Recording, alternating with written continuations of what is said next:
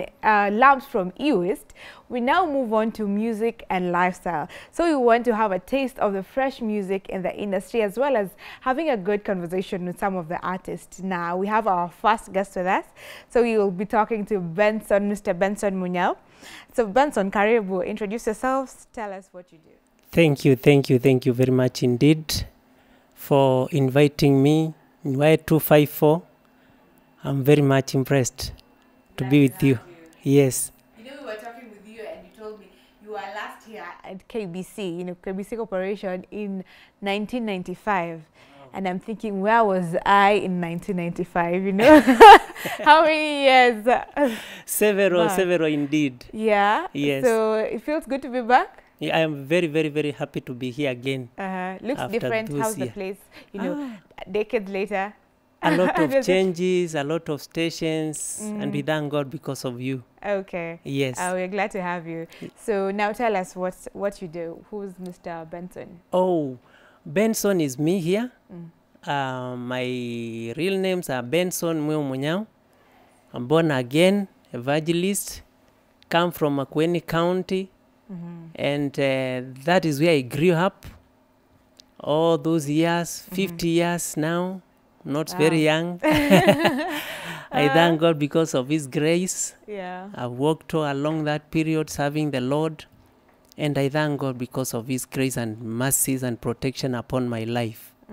So that is where I come from. That is where I grew.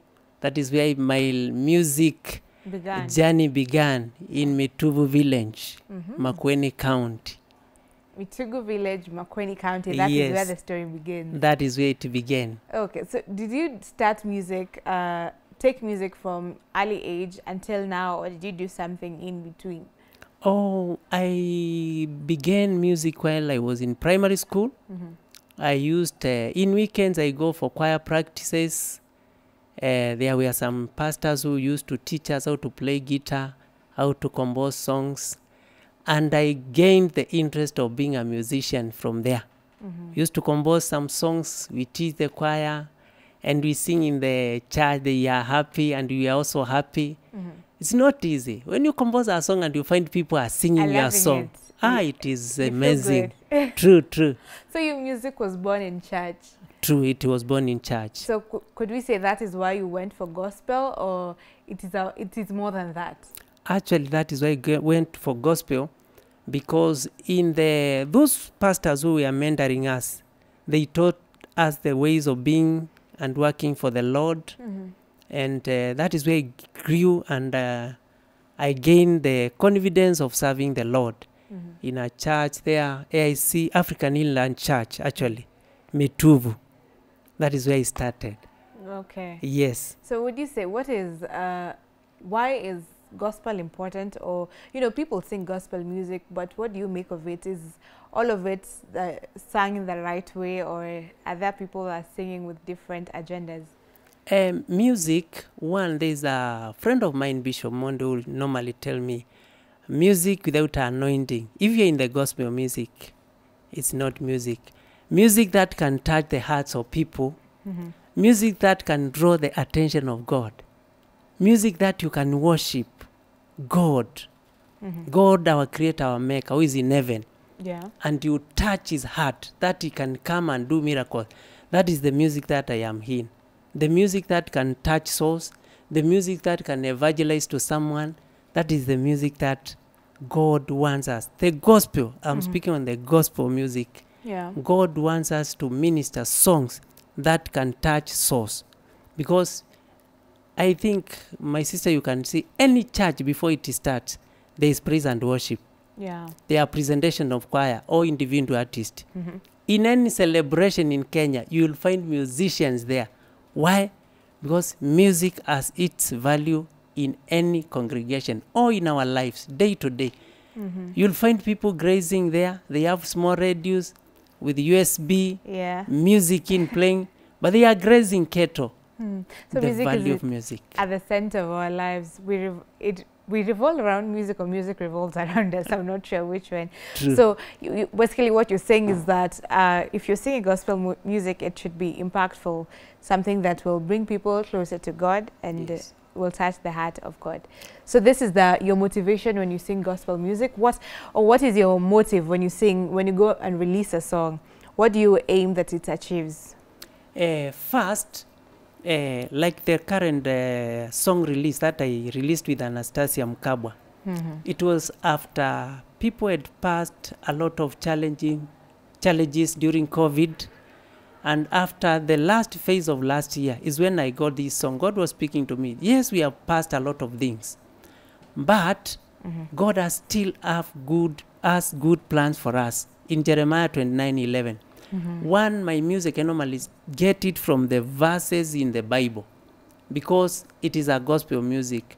And when you listen to that song, Unaniwazia Mema, you'll hear that it is purely from Jeremiah 29:11. After the children of Israel who were in Jerusalem were held captive in Babylon during the time of Nebuchadnezzar. And then God comes and tells them in Jeremiah 29:10, wow, after 70 years I will visit you and give you good words of hope. Yeah. And then in verse 11 he says, I know the plans I have for you, plans not to do you evil, but plans to do you good and to give you an expectant end. Then I said, oh, kumbe, God has good plans for us. After all what we have undergone, God is still having good thoughts for us. One, in music, first, it blesses me first before I bless others. Before I release, I normally do that practice, sing, and also feel, this song is touching. This song is from the Bible. These words from the Bible are encouraging me. Then I start making tune out of that verse. Then out of that, it blesses people. Wow. Since I released that song, men have been blessed. Unaniwazia mema. Oh, God has good plans. Even you listeners, God is having good plans for you. So it's a song to give hope that God still has good plans for us. Amen. Would you sing for us a chorus of that song or any verse? Yeah. Yeah, please do. I can. Yeah. Mungu mwema katika maisha yangu. Mungu mwema katika maisha yangu. Mungu mwema katika maisha yangu. Una mpango mwema juu ya maisha yangu. Una mpango mwema juu ya maisha yangu. Mwema. Unaniwazia mema. Unaniwazia unaniwazia mema. Unaniwazia zaidi ya yote. Unaniwazia zaidi ya yote. Unaniwazia mema. Wow, Amen. What a great song. Yes. Amazing. So that's how you get all of your songs through when you do your study and you read the Bible. That's the only way you get your inspiration, or you have other ways in which you get inspirations to do songs? Oh, sometimes also I listen to other artists. I hear how they are composing songs that touch people. Sometimes I can go in church, listen to messages from pastors, and then I see, surely I need to compose such a song to reach people through the music. And also sometimes I'm inspired because when I release songs, people call me and tell me, wow, we have seen your song in YouTube. We have seen your song like now in KBC, Y254, and we have been blessed. Oh, that gives me a mileage, and to know that people are being interested in music. So that motivates me, and I still venture more to release good song to touch people. Wow. Wow. Yes. So what is that one, is there any particular comment that just strikes out that you got from your audience, someone who listened to your song and you just knew that this was from God? Yeah, after I released this song and another song, the 5th album, that said, one of the songs was Neema ya Mungu inatosha in my 5th album that I released in 2019. Yeah. And people clearly were saying, oh, clearly the grace of God is sufficient. We are saved by the grace of God. We live by the grace of God. Whenever we walk in the morning, we are under the grace of God. And then people were saying, really Yeah. true, this song is touching because we are living by the grace of God, not by might, not by our power, not by what we do, but by the grace of God. So when people were commenting that in YouTube, in Facebook, I used to say, oh, kumbe God is blessing people. It is not about me. I don't brag. Yani sijipigi ati kujiinua ama kujigamba pana. And how I do you, say glory to God. And how do you ensure that you do that, that you don't take the glory for yourself and you leave it to God? Wow, I normally control myself very much because once you start pride, God always discourages the pride. He says once you humble yourself, he will lift you. And those who lift themselves, he shuns them down. It's opposite. So I normally tell God to give me a humble heart. When people are saying, oh, we are blessed, to say, oh, glory to God.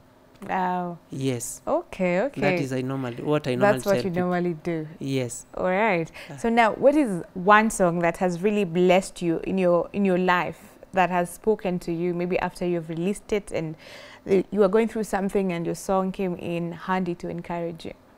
I am referring to my latest release, Unaniwazia Mema, the one I've just sung now, because we were after a very difficult period. And I remember when the schools were closed, my son came in the house and told me, oh, Dad, if it's the world is ending, let it end, because I cannot wait to see all this suffering. I told him, no. Even in the early times when you read in the Bible, there were struggles, there were sicknesses, but God protected his people. Say, truly, yes. Told him, just calm down. God is in control. So I watched many people, they were discouraged, people sitting in the houses, just not going to church, listening, praying together. Some families came very close. They used to pray together. We used to pray together with my family. So after, I said, no, I have to, what about these after all these sufferings, God has protected me. I've never been admitted, nor my family. But now I have seen God take us through that period. Children are now back to school. Can see people are going back to churches. It was not a song about me alone, but the entire country, that God has good plans for us as a nation. So that song I released after I had seen what we had gone through, masks everywhere, that protected us. We thank God for the initiative of our government, and also protection in the transport industry. Yeah. And people were, wow, where are we heading? But now God gave me those words, that he has good plans for me and you. Yes. Okay, so that is amazing. And now, do you have I understand that you have a background in military. So has that played any role in inspiring your music or anything that you currently do now? Yeah, it has really, because when I'm serving there, God speaks to me. He speaks also through the servants of God. Some of the messages I get when our chaplains are preaching, I get a message there and I go and compose songs. I know it will bless my fellow colleagues. So some songs I get from reading the Bible. Others I get when our pastors are ministering. Okay. So I can say I have also released several songs there. I have also released some songs with some choirs there in our workplace, and they were very blessed. I can say they were very blessed. All right, and tell us as we come to a close, yes, about your music growth, because you started music back in the days, 1990s, right? So how do you ensure that you keep growing musically? One thing, I make sure that I read the Word of God. Two, I normally interact with musicians. You can, there's a saying that say, birds of the same feathers flock together. True. So I normally make sure that I interact with musicians, those who started producing songs earlier than me, and those who are releasing, those who have made hit songs. I normally make sure I interact with them, know where they are moving. I normally visit studios that are mostly known. I visit them and know what they are doing, what they have current, the programs they have for recording. And also guitarists, people who play guitarists, I normally interact them, know what they are thinking about music today.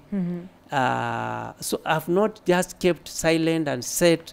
I've just been interacting with the people in the music industries, and especially those who are singing the true gospel, the anointed music. Okay. Yes. And what would you say is the place of mentors in anyone's journey, especially in the music career? Pardon? The place of mentors in the music career. I can say I've been in Kasanga Music Shop. I've been in his studio. I've sat with him. He has encouraged me. He has taught me a lot. I've also had an encounter with the Kamanga studio and my latest release with Trigger Studio. Yeah. And he has motivated me very much because he is a musician himself and is a minister of the Word of God. And when you are with him, you are in the same frequency. He speaks heavenly things. He speaks musically. And I tell you, he's a good mentor. Okay. So I've been interacting with the people in the music industry, both in studios, in shops, and even we meet in other places and share. We have a cup of tea and share about them. And also, not forget you, those in the media. I also meet and share, know how music is being marketed, how in YouTubes, in such interviews like this one. So it is all around. You cannot grow without a mentor. Okay. Yes. So they have a very important place. Yes. Okay. So now you want to give your shout outs, but first, do we have anything we need to look out for, any music coming up? Yeah. Currently I'm working on my 6th album. By God's grace, I believe in around August, I'll be releasing my 6th album. That is why I've done a lot of songs, prepared, written, but I have to check its impact into the lives of people. Wow. Yeah. Okay, amazing. Thank you for coming on board. Thank you. It was glad having you. So you can give your shout outs on this camera to your people and tell guys where they can get your music. Yeah, you can get my music in YouTube, in Facebook, Ben Munyao. When you go to YouTube, search Evangelist Benson Munyao, you'll get my song there. In Facebook, you'll get my songs there, and you will be blessed. Any shout outs you want to give out? I just say, let us have faith in God. Let us trust in this God. We might have been passing a lot of challenges in our lives, but if our God visited the people of Jerusalem after 70 years and he gave them hope, even you, it is not late. God can visit you and change your life if you believe and trust in him. Our reference verse is Jeremiah 29:11. God has good plans for us. He has good thoughts. He is ready to give us an expected hand. Let us trust upon this God, and he's going to do great things unto our lives. Let us not despair. Yes. Don't you despair. Don't you despair. Yes. Thank you again for coming on board. We want to hear your song. We'll close with your song. So you have heard from Ben Munyao. I hope if you're feeling down, you have been encouraged by this. Ametupeleka church kidogo, but it's good encouragement. So let us hear from him. Your song, take it away.